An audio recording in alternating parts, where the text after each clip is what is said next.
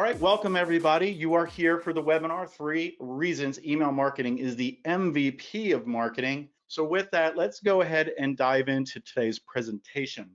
Have you ever won an award or maybe you gotten a trophy? It doesn't have to be now. It could have been when you were a child or something.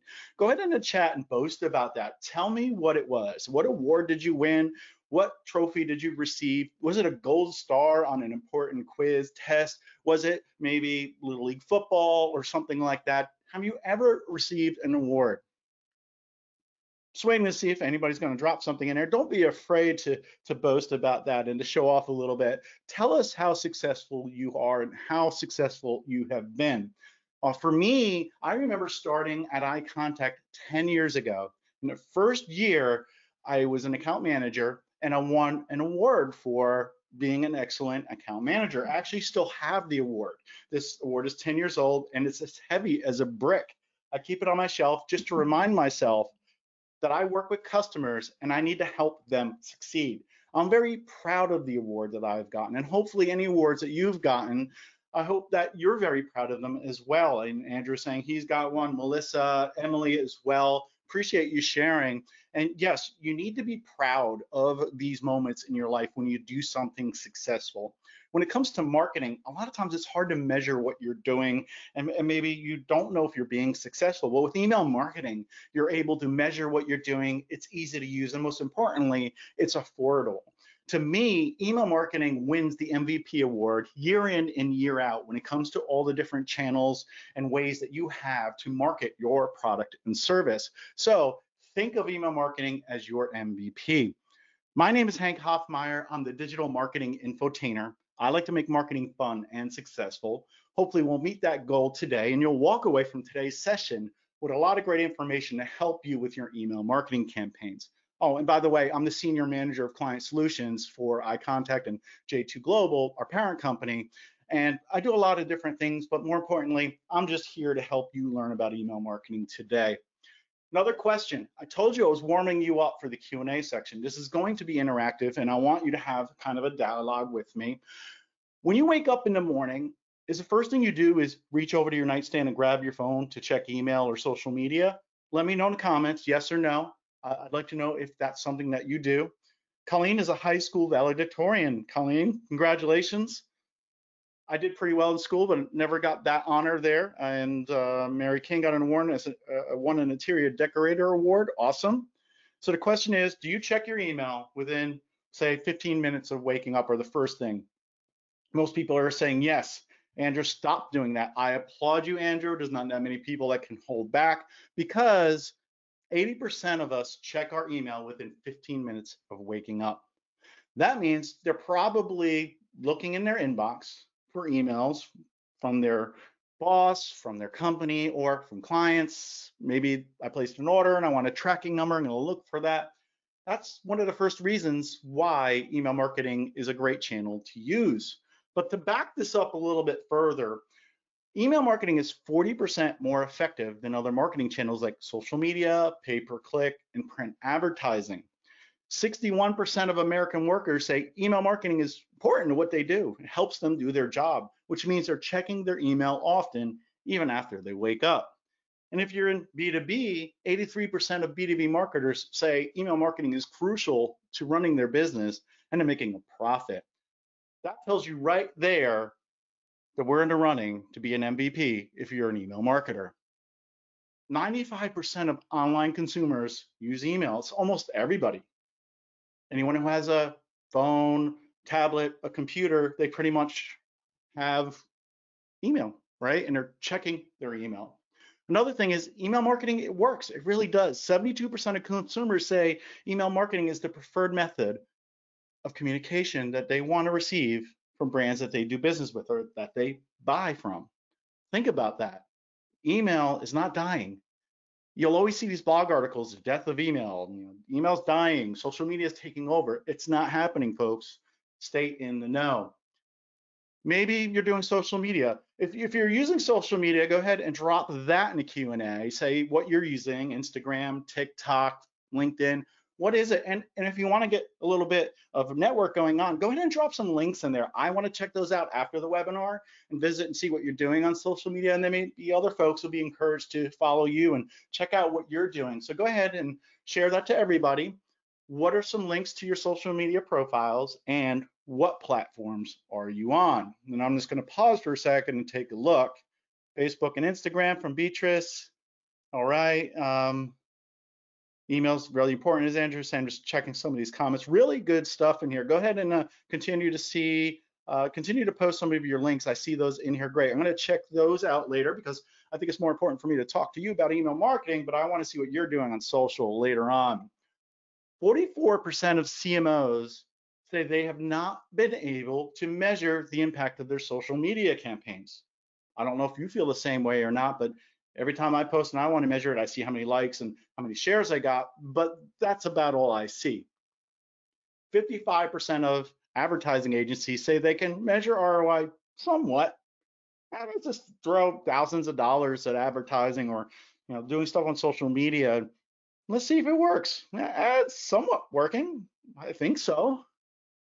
Email marketing is measurable, folks. You can go and send an email, take a look at how well it's doing, your open rate, your click rate, and maybe some of the negative things like your bounce rate and your unsubscribe rate.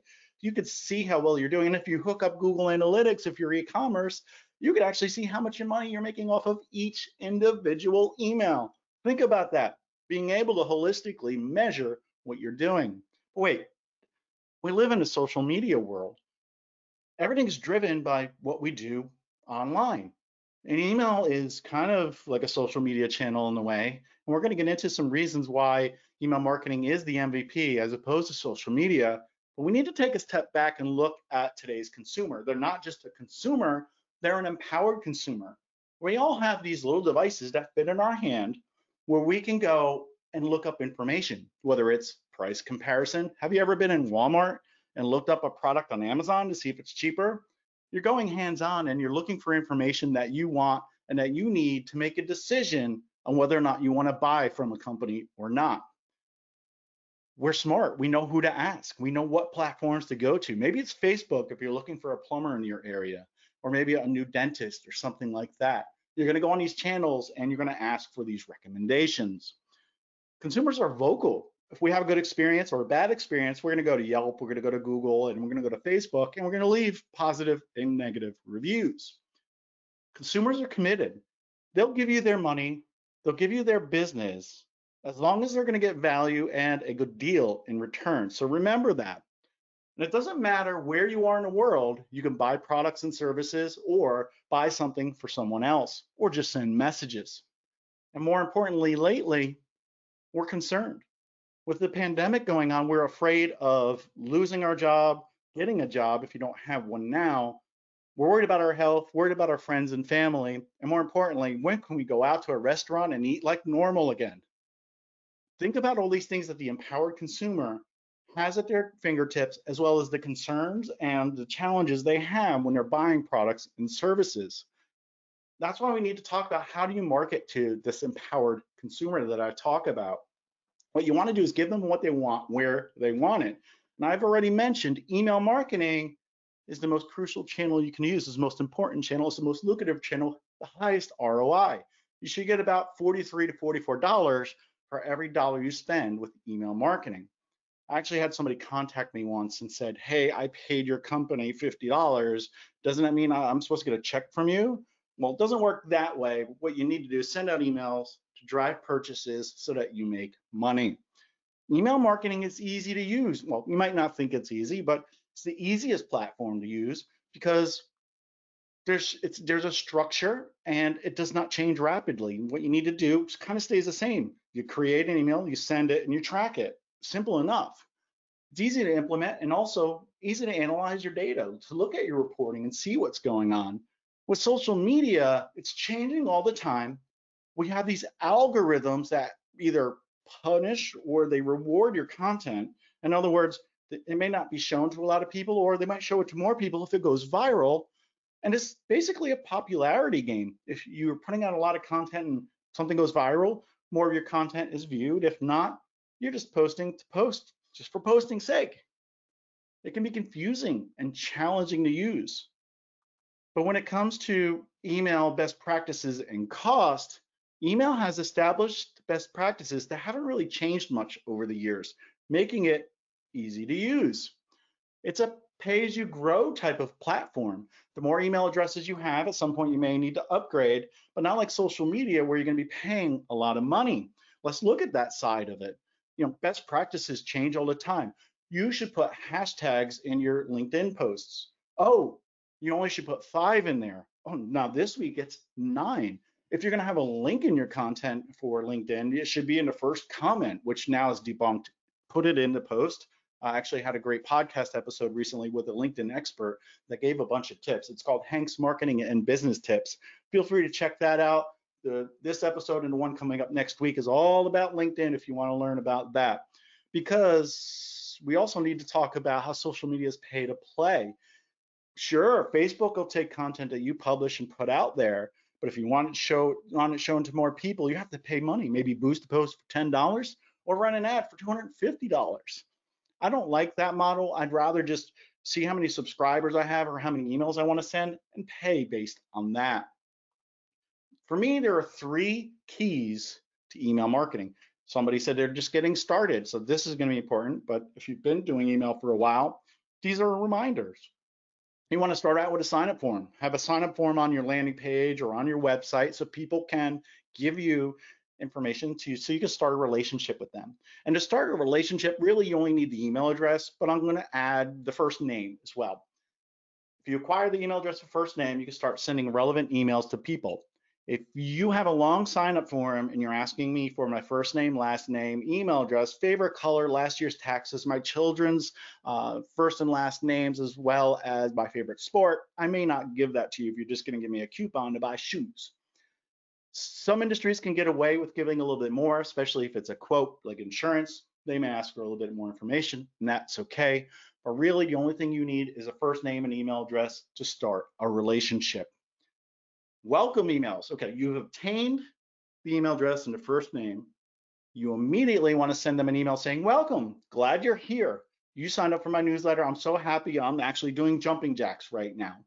And what you can do is send that out right away as an automated email to help set expectations. Thank you for coming aboard. Here's what you can expect. Simple as that, folks.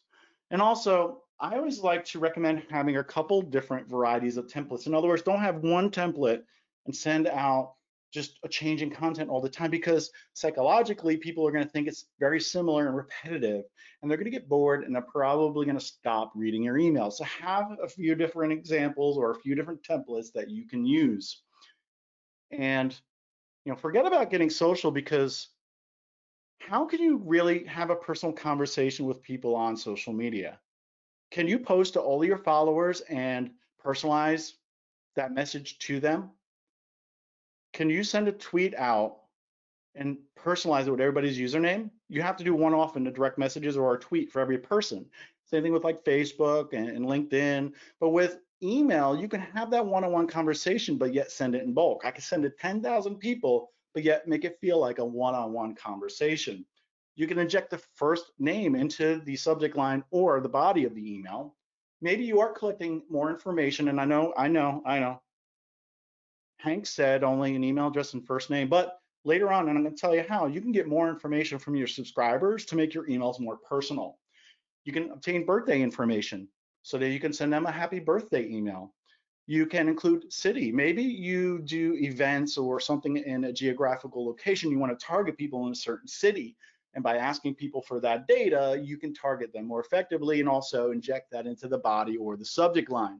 Same thing with your products and services. If somebody's bought something or looked at something, you can inject that information into the email and into the subject line as well to make them think that you know about them and you have a relationship with them, and they're going to have that KLT, know, like, and trust. The first thing people see is the subject line. This is one of the most crucial parts of email marketing. You could personalize the subject line. Hank, comma, we have a sale today. That'd be a decent subject line, but maybe I'll spice it up with some emoji. It used to be if you put a lot of emoji in your emails, or especially in the subject line, it might get marked as spam. That's not the case these days. But the tip here is it should be relevant to your content and not be misleading, and don't use 20 of them in the subject line. The optimal length for a subject line is 6 to 10 words in length. Otherwise, it might get cut off in the inbox and I might not see the whole thing. That might be embarrassing, or more importantly, you might leave certain important words off of your subject line. You need to be A/B testing your content as well. This is where you take 10% of your list, and what you're going to do is send one email with a subject line. You're going to take another 10% of that same list. You're going to change that subject line up some, and you're going to send that out. So you have 10% and 10%. Wait about 24, maybe 48 hours, come back and see which email performed better. And maybe version B had 20% more opens. You'd go ahead and send that to the remaining 80% of your subscriber base. I had a client that worked with me once that said, I do not know why every marketer does not use split A/B testing all the time, because it's like getting free opens with every send. It's pretty much a true statement. There's something called a pre-header. For me, a pre-header is like what Robin is to Batman. They make up the dynamic duo. You send out an email and you have the subject line, Hank, comma, we have a sale today. Then the pre-header, which is the first bit of text in your email, could be visible or not. That might say free shipping on orders $30 and over.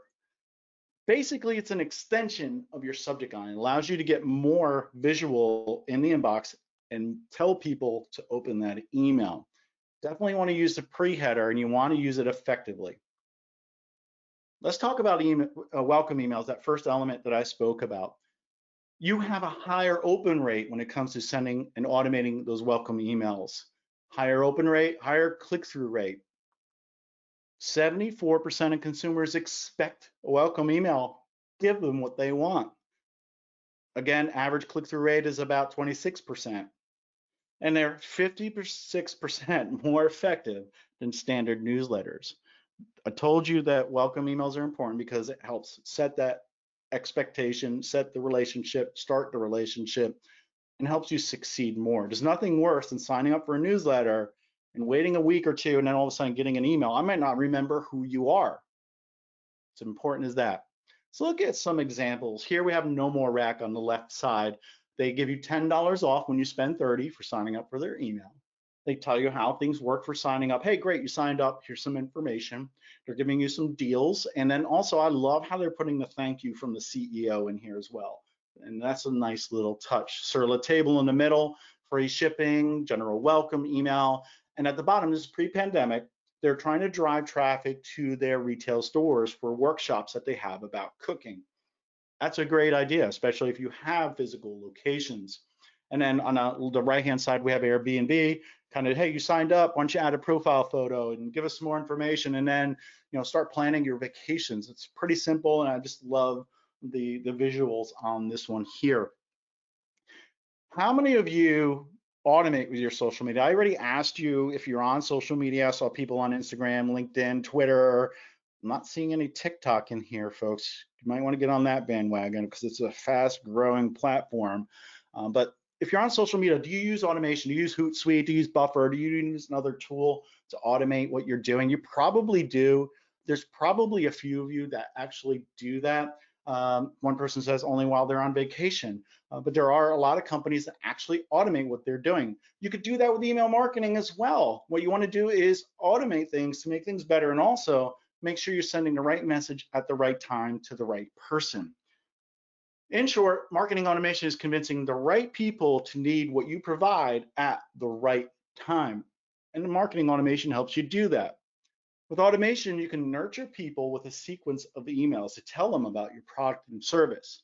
You could personalize the email to help increase engagement. And really, it helps you save time. The more time you can save by automating some of your email marketing efforts, you can spend more time working on those social media channels that are a little bit daunting, a little bit hard to measure, and you have to throw a lot of money at. You can go over there and try to figure that out while your email marketing is like a machine and it just keeps working for you. Let me give you some ideas with automation. You can send that welcome email. It's the first thing I want to encourage you to do if you're not doing. As soon as somebody signs up, let's go ahead and fire off that welcome email and welcome them to the family and tell them what they can expect. You can do a nurture series, and this would be a series of emails that go out over time, but you can also trigger emails based on events or data, something that's not happening or is happening, or data you have or you don't have. In other words, you could send an email to someone and wait 3 days and check to see if they have not opened the email, and then resend that same email with a different subject line. Because maybe you're going to catch them in the morning when they're waking up, when they're actually looking in their inbox, and then you'll get that open. A simple automation sequence or series would be: you have an audience, you have a form on your website, your landing page, wherever that is. You're going to obtain that email and that first name. You're going to send that welcome email, and welcome to the family. Here's what you can expect, blah blah blah blah blah. And I'm going to wait 2 days, and it's going to kind of have information around: here's what we do in the community, here's what we're about, here's our quality structure, FYI, et cetera, et cetera. And then you're going to wait a few more days, and you can say, here's how returns work, here's our support channels, here's how we want to help you, here's some reviews of our products and services. Then on day 7, maybe that's where you go ahead and ask for the sale, the emotional appeal. Please buy from me, I need your money. Well, maybe you don't get that desperate, but what you're going to do in there is put the incentive. I don't know if you've ever read Gary Vaynerchuk's book, Jab, Jab, Jab, Right Hook. If you haven't, I highly encourage it. It's basically saying provide value, value, value, then ask for the sale. You need to do the same thing with email marketing. Every email that goes out should not be asking for a purchase or a conversion. You need to provide value so people keep coming back to you because you're a thought leader, you're helpful, you're providing great information and great deals. Think of it like a bank analogy. You want to make more deposits than you do withdrawals, and a deposit is offering value and giving information to people and they consume it. Then you make the withdrawal and ask for the conversion. So make sure you're making more deposits than making withdrawals, because you do not want to overdraft your email marketing campaign account. Let's talk about segmentation. Segmentation is a filtered view of your email list. Let's say you have a list of subscribers and you're collecting location information like city. I'm near Raleigh. Maybe I'm targeting people in Raleigh because I'm going to speak at a conference in Raleigh. What I could do is make a filter or a segment of people in Raleigh, North Carolina, and send them a specific email because it's located in Raleigh and maybe 50 miles around, something like that. Now, according to the DMA, or the Digital Marketing Association, they have found that there's a certain percentage of increase in revenue from segmented campaigns. Now, Darren, I know you're on almost all my webinars, and I think Colleen too. I do not want you to answer this, but go ahead and guess in the Q&A section, what do you think is the percentage of increase that you should get with segmented campaigns? How much of an increase should you receive if you actually target your customers with specific content? We have 20%, Emily's saying 60%, all right, 45%, Kevin's saying 40. This always happens. I think there's maybe 2 times that I've used this slide where people have started in the triple numbers or triple digits. Let's go with triple digits. Just want a couple people to guess triple digits. 250% from Emily and Cassie, both the same number. That would be a tie if it was 250%. I really wish I could see your faces right now, because this is the actual increase that you should receive if you're actually sending people the content that they want to receive. You should have a 760% increase in revenue from your email marketing campaigns. Now is where I should hear, wow, oh, I'm dead. That I haven't heard that one before. I've heard wow or oh my God. Yes, if you actually send people what they want, they're going to convert more, folks. There are 4 pillars of segmentation in my book, or what I like to say about segmentation. The first one's going to be geographic. We already covered that kind of. Where are they located? Are they in a certain country, a city, or maybe it's the density of that city? The next one would be demographic information, such as age, gender, income, education, occupation. Maybe I have an expensive product or service I want to offer, but I want to make sure I'm targeting people that can actually afford me, or something like that. Then we have psychographic information. This is my favorite. This is lifestyle, values, concerns, personality, attitudes, and what I call AIO, or activities, interests, and opinions. This is where you get to pull on emotional heartstrings and really form relationships with people. Now, let me take a step back, because early on, you heard me say you should only collect an email address and a first name, right? That's true. And how do you get this information? Geographic, demographic, and psychographic information. Well, there's a couple different ways. You can ask people to update their profile by saying, click here to update your profile, and you can have those fields be visible. You can use a landing page that connects to your email platform, say like iContact, and you can update that. But the strongest way to get that data is going to be through surveys, like SurveyMonkey or something like that. Go ahead and ask people for this information. You'd be surprised if you say, hey, we want to ask you a few questions so we can get to know you better, so that we can actually send you more relevant emails. You'd be surprised how many people actually do that for you. Or maybe you want to incentivize people to take those surveys, and it can be, a gift card or enter to win a gift card. It just depends on how important that data is to you. And the last one and final, fourth one, is behavioral. What are people doing and what are people not doing? In other words, are people opening your emails or not opening your emails? I already mentioned looking at people who have not opened an email. Maybe what you want to do is take a look at people who've been on your list for 6 months and haven't opened an email in 6 months. And then you're going to go ahead and you're going to send a series of emails asking people to come back. List hygiene is important. I've actually done a couple webinars on deliverability and list hygiene. You should be looking at the people that have not opened an email for a long period of time, that have been on your list for a long period of time. I like to say either just remove them and I'll pat you on the back. If you do that, you'll actually get a trophy or an award for doing that. But what you can do is send a series of, say, 3 emails. The first email would be, are we breaking up? Question mark. I don't know about you, but if we're breaking up, I'm going to open that email to find out why. And in there, you'll say something like, we've noticed you haven't opened our emails. We want to make sure you want to stay in the family. Click here to stay in the know, or click here to be removed. However you want to facilitate that's fine. The next one will be, here's the divorce papers. We're serious. If you don't want to be on our email list, we don't want to spam you in the inbox. And then the last one would be like, signed, sealed, delivered. It's over, we're removing you at the end of the day today. Then you can actually even automate removing them from the list or from the account if you want. When you're targeting people, you want to make sure you know who your audience is. And you could do that through developing what's called personas. This is, hey, I need to take a look at who my customers are. How do they act? What are their behaviors and demographics? You might have one, depending on what industry you're in. You might have 20. You really need to sit down and do this exercise. Let's take a look at my example here. Maybe I have 2 personas for what I sell or what products I offer. We have Sally. She's a young female. She likes outdoors, loves going hiking. She cooks at home and lives on the West Coast, and pretty much that's her in a nutshell. Then we have Sam. He's a young male, loves technology like me, eats out often. Maybe it's Grubhub or Uber Eats, and he just gets meals, or he goes out to eat, pre-pandemic. And he lives on the East Coast. Now here's a question, and I want you to answer it. Would I want to send Sally an email about the latest Apple technology, including all the technical specifications of what makes that laptop awesome, at 9:30 a.m. Eastern time? Would I want to send that email to Sally? And I'm waiting on you folks. It's quiz time. I'm just making sure you're paying attention to me today. It's part of the thing that's going on here too. So no, no, no. Nobody said yes. I want to say yes or no with a caveat. If Sally was buying a gift for Sam, maybe you can get away with that, but you need to know that Sally's looking for a gift for Sam, and that would be done through surveys and gathering data, right? All right, I've been talking to you for a while about what to do, automation, all that. And we also talked about measuring is pretty easy with email marketing. Let me tell you a little bit about how to do that.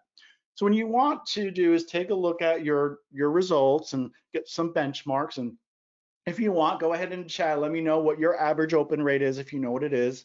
Maybe it's like 50%, maybe it's 10%, 15. I just want to see where you're at and what you're doing. And we can look at some data in a second. 25%. So pretty much Alexa's pretty close to the average benchmark of 20%.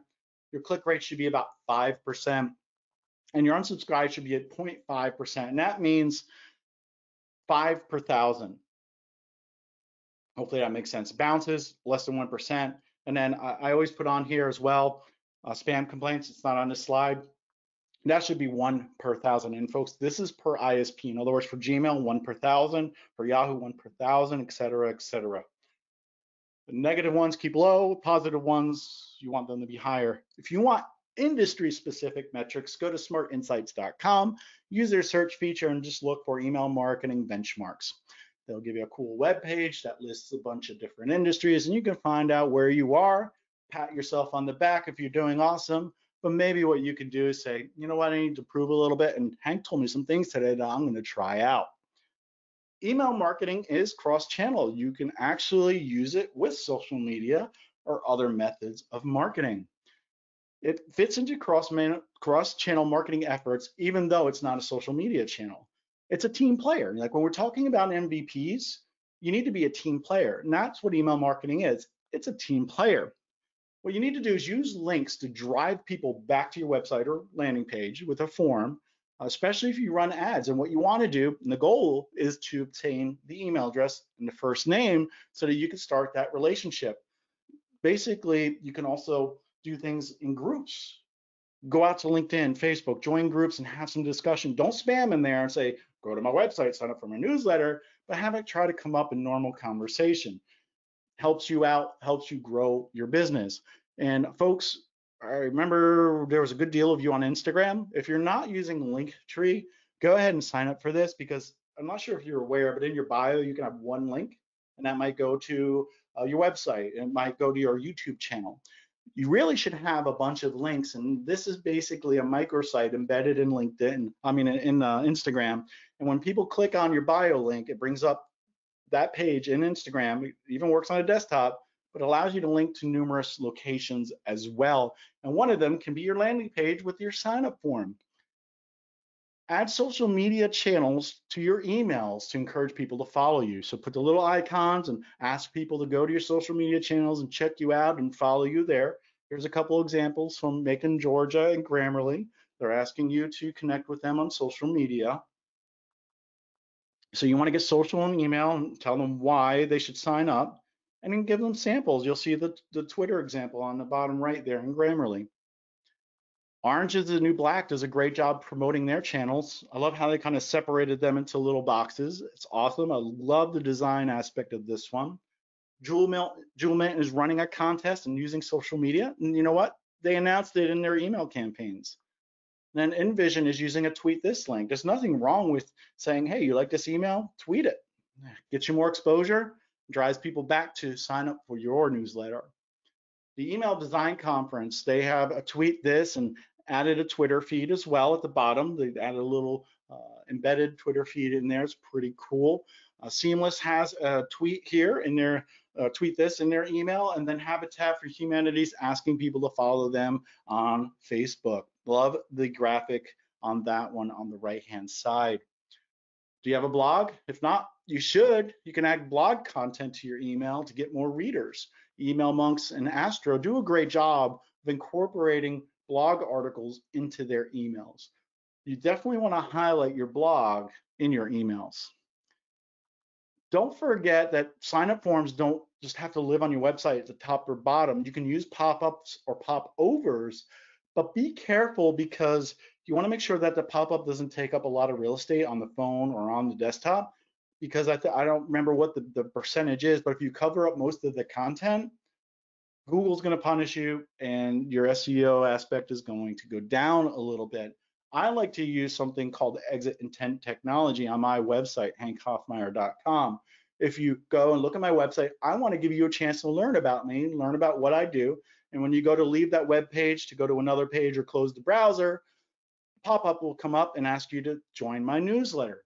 That's a great way to start the conversation, because you've already given them time to look at the content on your website. There's nothing worse than going to a website, 5 seconds later, a pop-up comes up and asks me to join a newsletter. I didn't even get a chance to read anything on the web page. There's numerous ways to add a call to action on a landing page or website. Do you want more traffic? I'm going to give you information on how to do that from Neil Patel here. And you put in your URL and you click continue and you're subscribed. Now, maybe you do have that blog and you could do something called RSS to email. You could take your blog post, and every time there's a new post, you can automatically have that sent out through email. Here's our latest post. And you can have a snippet of your article and then a click to read more button to drive people back to your blog. Here's a little pro tip for you. Maybe you have an audience of people that have not opened your email in 6 months and they've been in your account for 6 months. Did you know that you can upload those to Facebook as a custom audience and serve them ads? Maybe email's not their thing, but maybe Facebook is. You can go ahead and try to get more engagement on Facebook or drive them back to your emails because maybe those emails are going to spam and you want to let them know about that. What you could do is serve an ad to these folks to try to make sure you get them back in the fold or engage with you where they want to engage. Also, you could do something called a lookalike audience. You could take your best performing email subscribers, people that are opening and clicking all the time, or maybe making purchases if you have that integrated. And you can say, I want more people that look like this. In other words, you're going to upload that great MVP list of email subscribers. And what you're going to do is tell Facebook to give you a lookalike audience, people that act and behave like those subscribers. And you can serve them ads to get them to sign up for your email newsletter. Any pay-per-click fans in the audience? Probably. We all know it's expensive. And what you want to do is not just drive people back to your product or your service, you want to obtain that email address. What you could do is run a pay-per-click campaign, drive people back to your website, and make sure that you have a form and an incentivization to get them to sign up. Also, did you know that Google allows you to put the form right within the ad? Pretty cool, right? Well, it's late in the game, folks. It's fourth quarter, game's on the line. And what I want you to do is create a winning content strategy and put your best player on the field, which is Twitter, right? No, wait. We're talking about email marketing, right? So make sure you're using email marketing because it is the MVP of all marketing. So let's recap, and I want to give you the MVP playbook. Email marketing is the best marketing channel. It's kind of like the best quarterback in the NFL. It's easy to use and obtain great results. It's not convoluted, hard to measure, and it's cross-channel. It supports all the other things you're doing and vice versa. And when we're talking about MVPs, and I asked you in the beginning, did you ever get a trophy? Did you ever get an award? Well, if you've never got one, I want to give you one today because pretty much you came here, listened to me ramble on for roughly 45 minutes now about email marketing. Maybe you learned something, maybe you didn't. Let me know in the comments because I want to know how effective I was today. And was I the MVP of speaking about email marketing this week, right? I know I can't be for the year or for last year because there's a lot of great folks out there to know about email marketing. But now you are inducted into the Eye Contact Email Marketing Hall of Fame, and you're all dubbed Eye Contact email marketing experts, especially those that said that you use Eye Contact, and I asked you if you did. So thank you for everyone that is using Eye Contact. If you're not using Eye Contact, I hope you might take a look at how we can help you, especially with our superior customer service, phone, email, and chat support, as well as dedicated account managers and design staff in-house to help you create awesome emails. If you text Hank to 833-230-4722, what I want you to do is sign up for my journal. You can unsubscribe at any time. This is pretty much an email I send out on the first of every month around 6:30 a.m. because I want you to read it or look for it if you didn't get up yet. And it's just telling you a little bit about me, where I'm speaking, a little bit about Eye Contact, and more importantly, a lesson that I learned about business or a cool tool I found, and I want to convey that off to you, kind of be your accountability partner manager and let you learn from things I've learned or mistakes that I've learned from along the way. And I sometimes include cool tools, books, and podcasts. I also want to give you Eye Contact's ultimate subject line guide, non-gated. In other words, you don't have to give us your email address for it. It has 501 examples of great performing emails as well as low performing emails. It's broken out by type of email and industry. We took a lot of time to put that resource together, and I think it's very valuable. And the most important thing, I want to give you that honorary badge. So if you text Hank to 833-230-4722 today, you'll get this badge. If you want it in the future, you might have to ask for me physically because I have it set up in a way that only the people that learned live today and communicated with me in chat are going to get this honorary badge today. And also by signing up for my journal, you're going to see how my automation works. And I also use an app called Bonjoro to personalize a video to send it back to everyone that signs up, welcoming you to the fold. And I want to start a relationship with you, and hopefully that you're going to do great with email marketing. And with that, let's talk about email marketing. Let's look at what questions you have or what challenges you might be facing and try to resolve those, because we do have 15 minutes. And as a reminder, go into the questions and answer section and put your question in, and we'll get started. I'm going to pop out the questions over here so I can see them a little bit larger, because I did see a couple questions coming in. And the hardest part about this is I've asked you so many questions, so I have to weed through this. But go ahead and start asking those questions, and we'll go ahead and get to it. All right, I'm just looking through. All right. Just looking, there are a lot of great links in here, great. What would you do if people unsubscribe, but you need to reach them because they're in a program you offer? Is there a way to fix this on the back end? That is a tough question. If they've unsubscribed, theoretically, they've revoked your permission to send them an email. And as per CAN spam and GDPR, if you're in Europe, you're supposed to honor that. What you could do is reach out to that person one-off, call them, or maybe use a different email address to send them an email and say, we noticed you are unsubscribed and we have something great that we want to tell you. Would it be okay if you resubscribe back? You can ask them to go to a previous email to resubscribe, or there would be other ways. As long as we know that person wants to be added back, if it's in eye contact, we can add them back as long as we have that permission. But basically, you would be violating these legislations if you went ahead and just change their status and send them an email. If you need further clarification on that, reach out to us directly. We'd be glad to help you. Bree asks, do you find design-heavy emails get blocked in people's spam folder more than plain text emails? We have people opt into our email campaigns, but a lot of our people in IT and cybersecurity folks have very strong firewalls that block imagery. This is a tough one to unpack, and this is something I've covered a few times in different webinars about email deliverability. You definitely want to make sure you have a good text to image ratio. I don't think this is what's going on with your IT folks, but the average is 60-40 split. 60% of your email should be text, 40% should be image. Otherwise, the algorithms, especially like Gmail, might flag it as spam, because what happens is spammers have stopped putting spam keywords in the sentences or in text, but have pretty much burned them into images, which the algorithms cannot detect. Therefore, spammers can use all image emails with text on them to get you to buy their product services or to try to dupe you. What you also need to do is make sure that your domain reputation is high. This means your domain, xyz.com, every time you send an email, it's being graded. Believe it or not, the good things that happen to the email, such as opens, clicks, forwards, tins, this is not spam, going into the spam folder and pulling it out, versus complaint, bounce, unsubscribe, and worse yet, ignoring your email brings down your domain reputation. I like to think of it as a credit score. The good things that happen raise your credit score. The bad things that happen lower it.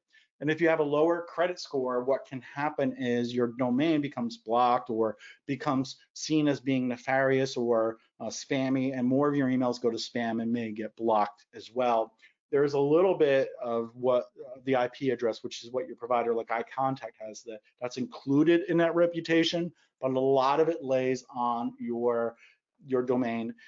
Bree, if you have any specific questions around this, please contact us. If you're an iContact customer, we're happy to help you with that. A little bit more one-on-one. How do I upload those to Facebook? You can just go to Facebook, and there's a section, I believe, to upload custom audiences. And that's for me. If you need help, if you reach out to our support, they might know exactly what you're talking about, but just say, Hank said they're going to contact me, and I'll be in touch with you. Or feel free to email me, hank@icontact.com. Be glad to try to help you out there. I don't know step by step right now, but it is fairly easy. You can even search for that Facebook custom audience, and it should give you a link to right where you need to go. It's probably the easiest way to do that. Alicia, thanks for the feedback that this webinar was really helpful. Recently, I've been getting signups that are suspicious with weird email addresses. Should I ignore those or what should I do? Well, you don't want to ignore those. Kind of you do, but usually this is what's called a bot attack. This is when programs go out on the internet, find a form, fill it out, and wreak havoc because your bounce rate's going to go up, or it may actually be an email address for someone that has that email address, but they never signed up for your email and they mark it as spam. You always want to use Google CAPTCHA for that. That's that thing, are you a robot? You've probably seen that. We all hate it, but that's how you are protected. And you can use that on iContact. Let us know if you have any questions on that, or if you need to set that up somewhere else, let me know. A lot of great questions, guys, and I'm getting through these here, so great. Emily, what do you do if people unsubscribe, but you need to reach, oh, that's the same one, sorry. It looks like it was in there twice. When I send an email to new contacts, my unsubscribe rates are higher. Is there a reason for this?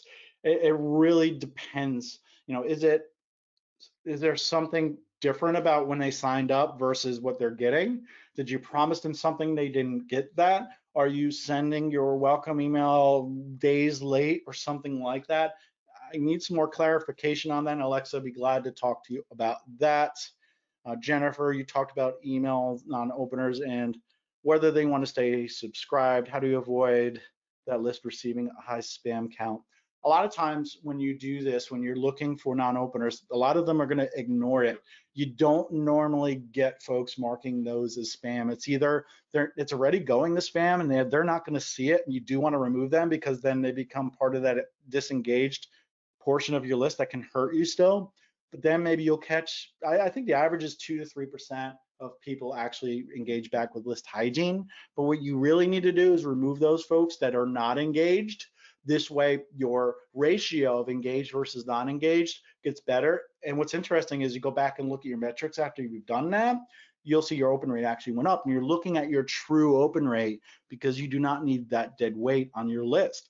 You don't want to have somebody on your list for 2 years that hasn't opened in 2 years and say, they're going to buy from me at some point. I'm going to keep emailing them because they need me and I'm going to be there when they need me. The best thing about this, folks, is you can add them back down the road. All right. I would like to understand better about taking people on my list that are non-active and uploading them to Facebook. Same thing. I would just search for that and go to that section in Facebook, upload it. I'd be happy to help you out. We do partner with Leads Bridge. They can actually help you connect to Facebook.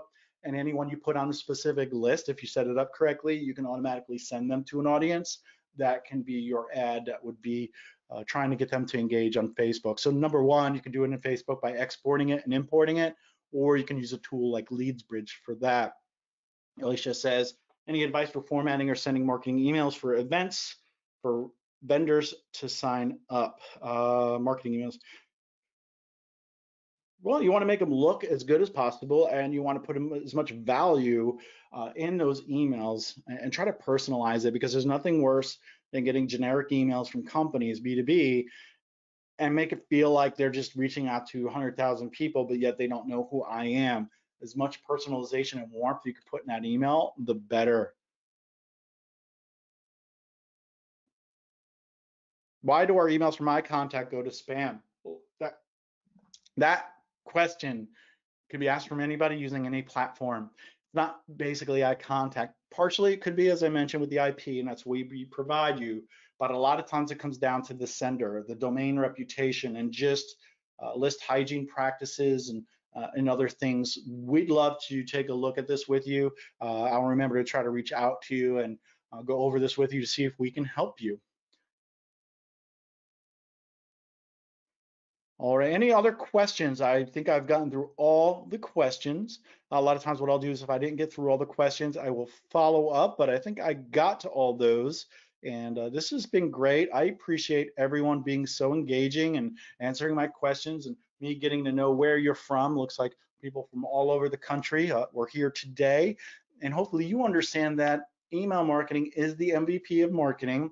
And hopefully you'll take a look at what you're doing a little bit more, maybe whether it's cross-channel, using automation, landing pages, maybe just designing a new template just to spruce things up. Hopefully this season of email marketing will be the most successful for you because you are now an honorary email marketing expert, and I have high expectations from you because you're now on Team Hank and you should move forward doing really great this year with email marketing. I'm here to help you. iContact's here to help you. Anything we can do, let us know. And with that, I definitely want to say have a great rest of your day, great rest of your week, and most importantly, have a successful 2021. Until next time, folks, have a great day.